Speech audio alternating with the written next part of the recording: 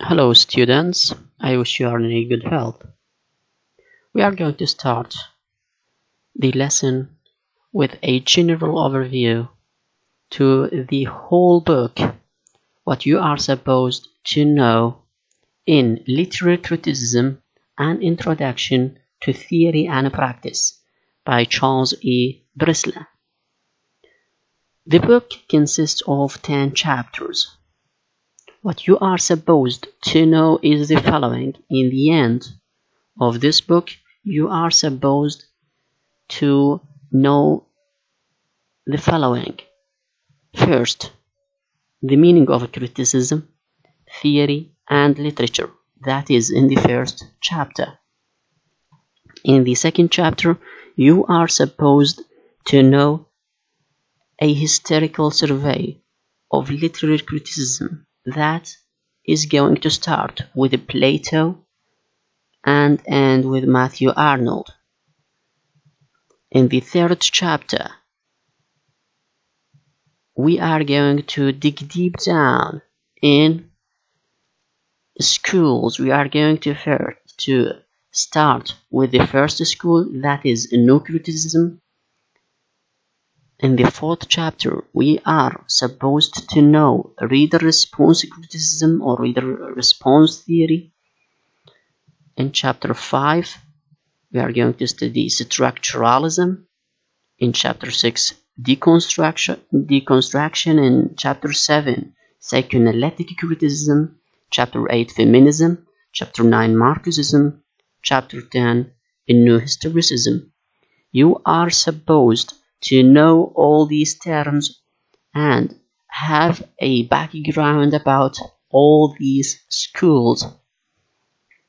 In this chapter, we are going to study the first school or the first chapter, the meaning of criticism, theory, and literature. What is literary criticism? This is the first question. We are going to answer according to Matthew Arnold. It is an endeavor to learn and propagate the best that is known and thought in the world. What does that mean? It means that we are, as readers, supposed to attempt to learn the meaning of the text and spread it among other readers. This is according to Matthew Arnold. Again, others say discussing any text is criticism, and it is criticism itself is the mental framework that the reader develops concerning any topic. Through past experience, you are going to respond to any situation that you are facing now. Then your present and your present response is the made of your past. Again, of course, that is concerned with the truth, your frame of work, your mental frame of beauty, of religion, of goodness, and that is concerned with all of these topics. Another topic, that is the theory. What is theory? What is the meaning of theory in criticism? In criticism, the meaning of theory is that framework of work that you had in a specific time and in a specific situation, because there is no specific theory that exists all along your life with or exists as a static theory. A criticism is either theoretical, it is obvious, theoretical is concerned with theories and principles, or practical, that is concerned with applying these principles on texts and trying to make kind of a criticism to the text you are reading.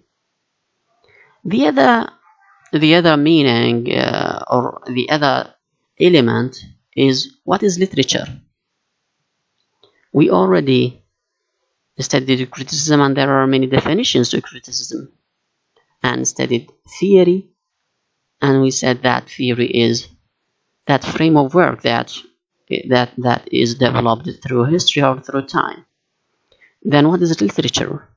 Again, there is no kind of aggregation on the meaning of literature. What is the origin of the word literature? It is Latin word that is derived from letter, and letter refers to the written texts.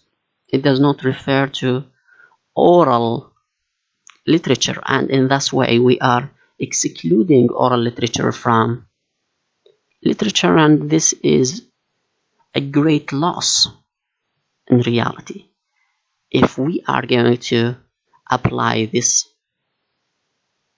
principle. There is a definition that literature is a body of written work, and in this way we are including any written work to literature. And this is not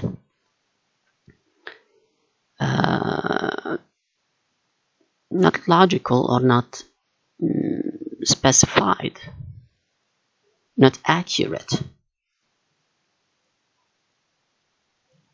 If in such way we are going to include books of geography, history, and psychology into literature, even math, because it is a written text. Again, there is another definition that any great book is literature. But who decides? First, there is a first question: who decides that this is a great book? Some said that in the test of time, if a book passes this test of time, then it is a great book. For example, still we are reading Homer, still we are reading Virgil, still we are reading Shakespeare, then those are great writers and what they wrote is great. So they are, or their books are literary books. But in such way we are going to consider origin of a species, for example, as a literary book, and this is not accurate. Again, some say that any book printed to be published. This is a very general definition. In reality, we cannot consider any book printed to be published as literary work. Any criticism, if we return back to criticism, we have three elements in any literary work. What we are going to deal in the whole book is on these three elements: the reader, the text, and the writer. These are the elements that constitute literature, or the basic elements in a specific or accurate way. These are the three basic elements. Again, the relation among these elements constitute criticism? What is the relation of the writer to the text? Or where does the writer live? What epoch? And again, what is the reader relation to the text? For example, if now we read Shakespeare's sonnets, we are not going to understand it as his time readers, Shakespeare's time readers, because of the different mentalities. Again, there is another definition to the works, to literature, that is the work that has the elements of a beauty, but in such way we are going to indulge into another question, that is, where does the beauty exist? Because it is also arguable whether beauty exists in the text itself or in the eye of the beholder. We are going to raise another problem. If beauty exists in texts, then all of us, we are going to agree that this text is great or this text is literary.